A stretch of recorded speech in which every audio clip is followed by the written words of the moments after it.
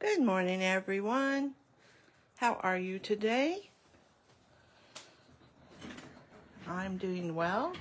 It's been nice and sunny out, so, can't complain, right?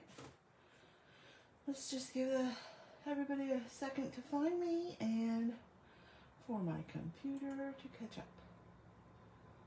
There we are, and I don't know why it looks straight on my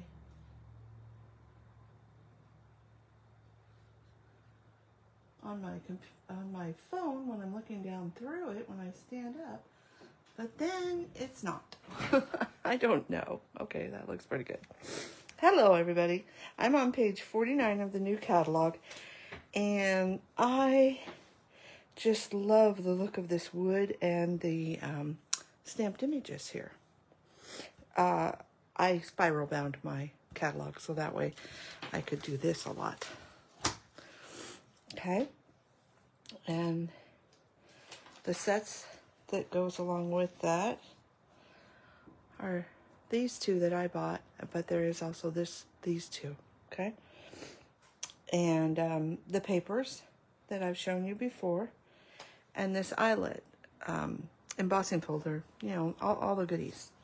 So what I wanted to show you today is how you can mix and match. Now, I kind of feel like I'm starting over again because I don't have a lot of product. In fact, I have a bunch coming tomorrow. I'm going to be so excited.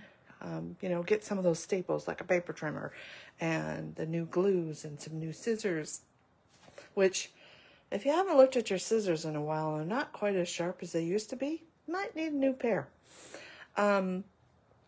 So anyway, I will have more things. So I've been really limited. So it's been hard to be creative. As always, here is my stamping, or my website, Jackie Bluhm, stampinup.net, JackieBluhm.stampinup.net. Again, the online shopping is Jackie Bluhm, stampinup.net.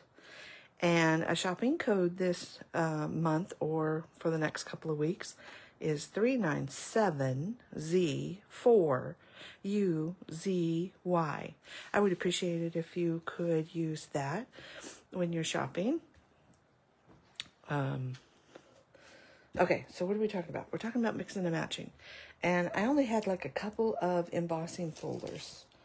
So I decided to pull out this one, which is more of a diamond decking, if you will. It's called...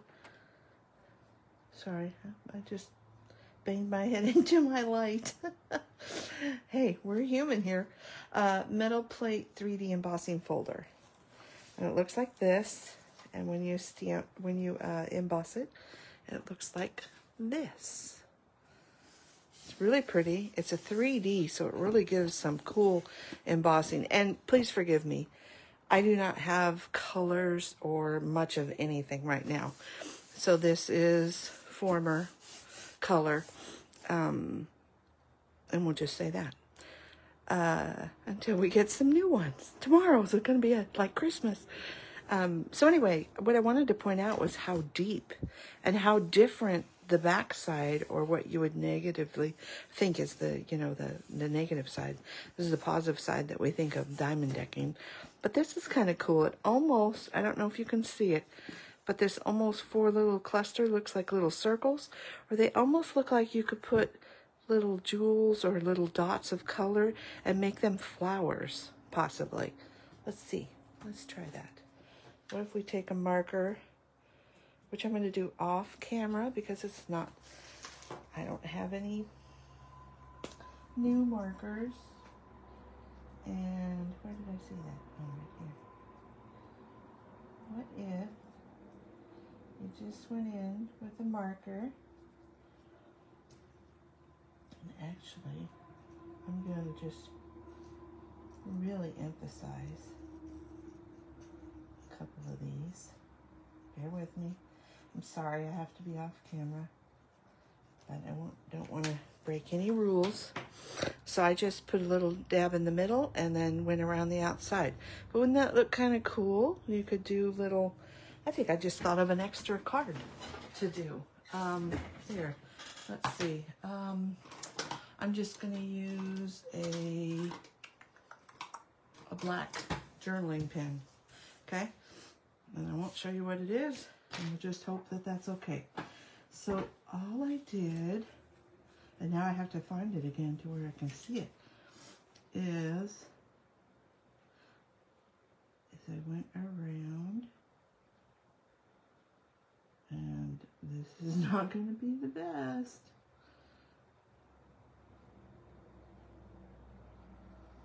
I just kind of did that.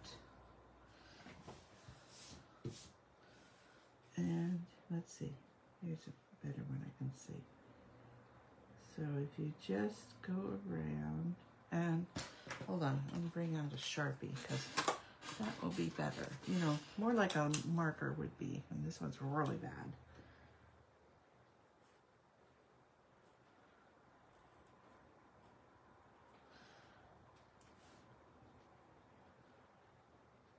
And this is how I discover stuff. I just kind of look at stuff and see, what else can I do with this? So I'm just going to go around a couple to give you kind of a scenario of what you could do to make like a little cluster of flowers. Maybe they're, wow, that pen is really bad. Where's the other one? It's around here somewhere. Oh, here's one. Let's see if this one's any better. Not much, but maybe it's got a little more ink. Yes. So, what if you just had kind of a smattering of this? You just kind of zigzagged it up to the top or the bottom without being too symmetrical, because obviously it's going to be symmetrical on you. And this, sorry, this pen's bad too. Like I said, I'm trying to be good. One more. So what if you did something like that on your project? It's kind of cool, huh? Let's see, one more. There, like that. So, like I said, just try stuff. It kind of looks cool. So regular side, and that one really bled through. And that's even kind of cool, just kind of a ghosted look. But anyway, that's how I figure stuff out. I just try it. All you can do is, if it doesn't work, you throw it in the trash, right? Okay, so the diamond, or the, whatever you'd call that, diamond decking. And then I pulled out, I had just gotten these Baker twine in these pretty 3 colors, which I don't know if it says in here. I know where they are. I'm learning my catalog. They're right here on page 28. And it doesn't tell you what color they are, but if you put this in the, if you put the number on the website, it'll tell you what the colors are. So I would suggest maybe writing them up here somewhere, so you know which colors these are. And that goes with this paper, which I do have and I'll be playing with later. So that's the twine I used. And then I had just gotten, which these are now back in stock, these are the In Color for 24-26 Shimmer Gems. And they are so very shimmery. Let's see if you can see any of that, hopefully. Yeah, I think you can see some of that. So I also pulled out a couple of those. So these are kind of not colors you'd really put together. Let's go back to this page. So see, they kind of match, kind of don't match, but that's okay. And I use Memento ink because I do have that. Yay. And my stamps that I use today are from the one that goes with this one, which is the Country Flowers. And the dies, which I don't know about you, but I love the dies. Here, let me show you. The dies are really cool because they give you the ones that match, and then they give you these additional ones you can play with. Look at all these flowers and stuff. And whenever you see this little line under here, that means that these two are together. So you can do them together. Okay? So that's really kind of cool. And I did have some dimensionals, a little bit of them from my paper pumpkin kit. So I also used those. And then I used one other word. I used this hello from the Simply Said. I like this set because it's a nice generic set.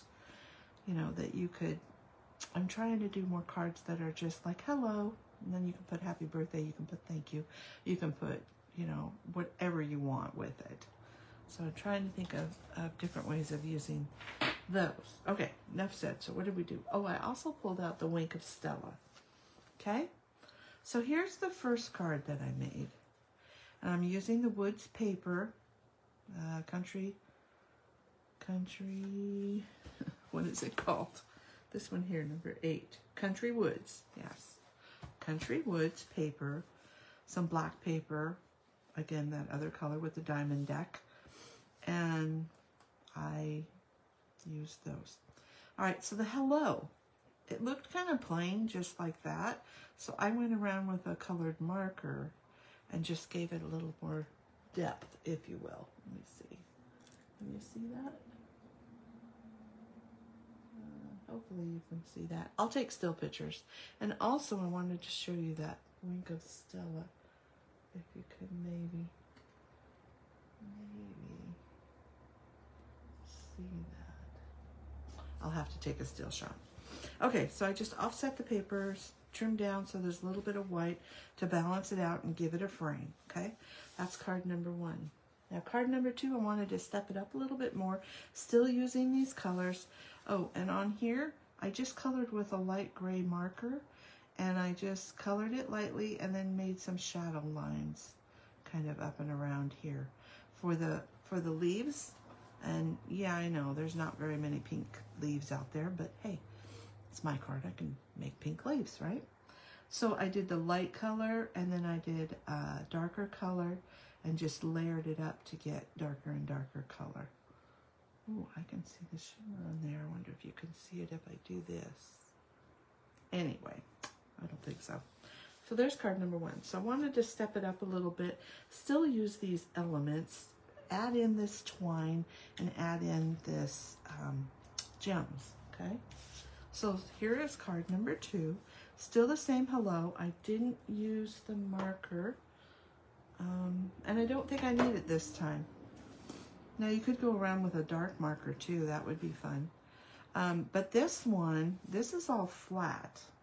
This one I raised up quite a bit. I used my dimensionals on here. I did 2 of these, and I did, oh, I don't know, maybe 4 or 5 of this one. I just put it in white and then did the color on top. So hopefully you can see that. Let me see, I'm waiting for my camera to show me. It would help if I make the screen a little bigger. There we go. All right, let's get to where you can see that. Come on, come on. Nope, wrong way. There we go. And hopefully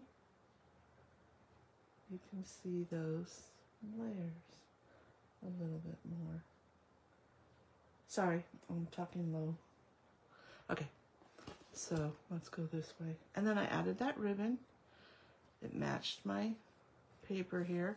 And then I like to cluster the little dots around the item and then still making a big triangle with them. I still got my 3D, or what you would call diamond decking. I still have the black frame and this piece, just a little more with it. Added this, and there is card number 2. And that's what I have for you today. Like I said, until I get a few more things that I can put on air when I'm doing stuff, I just don't have much of anything to work with. Now, a couple of other ideas that you could have done is you could have taken a black pen, a thin journaling pen, or like the, what is it called, Stamp and Write pen, and just made a little edge around there. And that would have kind of made it come in a little bit, be grounded. So there's my 2 cards. As always, I always like to ask, which is your favorite, card number 1 or card number 2? Also, if you're watching this on Facebook, or let's see, you're either watching it on, I do them on Facebook and then I transfer them to YouTube. So if you're watching on YouTube and you'd like to help my channel out, I would love it if you would like, share, and maybe even subscribe to next week. Like I said, as I get more product, I'll be able to do more stuff, and I love to mix and match stuff, so you'll be seeing a lot of that from me. If you're new to the channel, say hi and let me know where you're watching from. And if you pick up the replay, let me know that as well. It's always nice to see where people are joining me, and kind of, if there's a time that works better for you, let me know that too, and maybe I'll do a second little quick video on another day at a different time. I'm all about whatever I can do to help you guys out. So I hope that you will give it a try. Take what you have, even if it's a little bit, and see what you can do with it. If you need any help, you know where I am. Give me a call, give me a text, shoot me an email, and I'm happy to help. Bye, everyone. Have a great weekend.